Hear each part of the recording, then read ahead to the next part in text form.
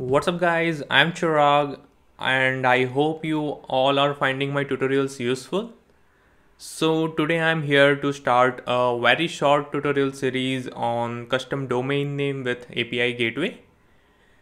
So welcome to part 1 of tutorial series on custom domain name with API gateway. So ideally in this tutorial we are going to provision and validate SSL or TLS certificate using ACM.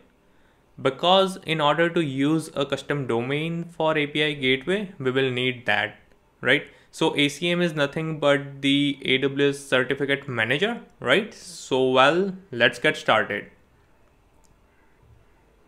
So here I am assuming that you already have deployed the API endpoint. So I will not dive into creating resources, methods and deployment stuff, right? So if you want to go through that stuff, then you can refer my API gateway tutorial series for the same. The link is in the video description. So I'm going to use this access file data API endpoint or the API, right? And within that, I'm going to use this domain demo, which has the get method. So before we move on, I will show you the normal invocation of this API endpoint or resource, right? So I have that URL within Postman. So in case, click on stages, deployment stage. I am going to copy this URL, go to Postman, paste, followed by domain demo, right? So it says API invoked. It's the normal 200 response. So normally this is how we invoke the API endpoint, but now I want to invoke this API endpoint using custom domain, right? So I want to use something like, say for example, https srcecde.com, or maybe not this, api.srcecd.com / followed by stage name or the base path, right? So that is something we will cover later, right? Followed by resource name. So I want to invoke the same API endpoint using custom domain or using this URL, for example, right? So how we can do that? So the very first step to achieve this is to create or provision the certificate using ACM, right? So I own this domain, that is srcecd.com. So right now it's parked. It's not going to load. It will simply say this domain is parked. So to create the certificate, we will go to the AWS console. Within that, navigate to ACM, that is Certificate Manager. Now once you are here, click on get started under provision certificates. Now here we will request a public certificate. Then click on request a certificate. Now here you need to add the domain, right? So you can add multiple domain or the aliases, right? So it's like srcecde.com. Then I will say *srcecde.com, right? So as I showed you that I want to invoke it via api.srcecd.com, right? So that's where *srcecd.com will work, right? And you can also multiple like www.srcecde.com and so on, right?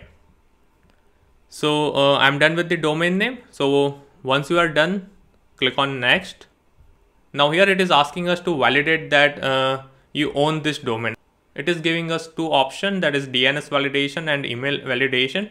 So DNS validation takes some time. So we will go with the email validation, right? So I will select email validation and I will say next.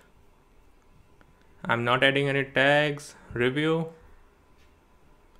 and confirm and request. So it says that we will send you email to the registered owner, right? So it's going to, or AWS is going to send me an email on my official email address with which the srcecd.com is registered, right? So continue, and it says validation not complete or validation pending. So now I will look at my email, and as you can see I have this email.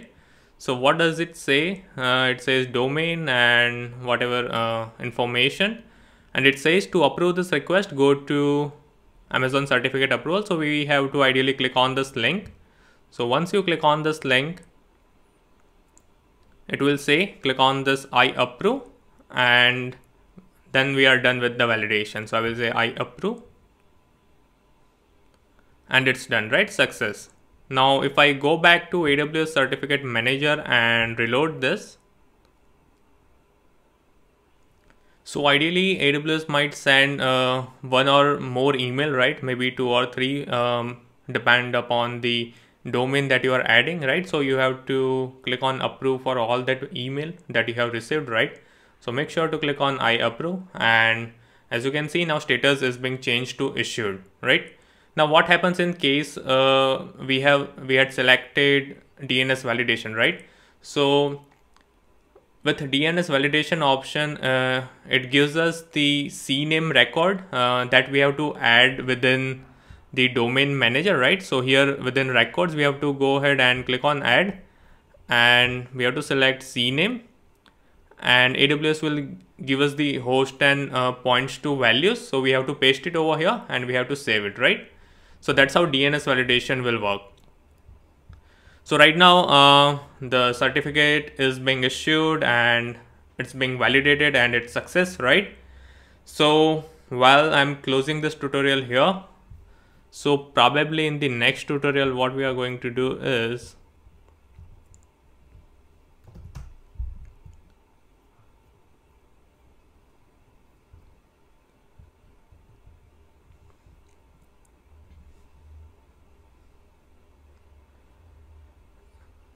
that we are going to create this custom domain name, right? So that's for the next tutorial, right? So well, that's it for now. And till that time, if you want me to do tutorial on any use case or service, then please leave them below and I will try my best to come up with a tutorial as soon as possible.